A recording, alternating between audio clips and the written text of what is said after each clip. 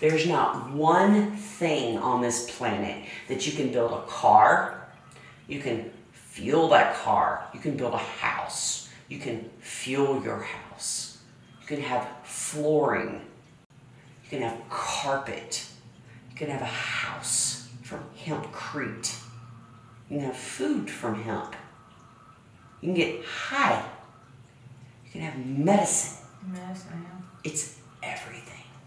And I do mean everything. Do you know how intimidating that is to the 1%ers? Do you know how intimidating and scary that is to the oil industry? Scares the fucking shit out of those motherfuckers. So because it can literally ruin everything. So they're not willing to pivot and try that out and go, hey, this is like awesome. Maybe they are, but here's the problem. It's the same as health. Is healthy profitable?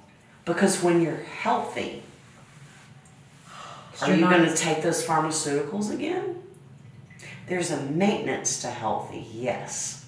But is true health profitable? Nope. No, it's not.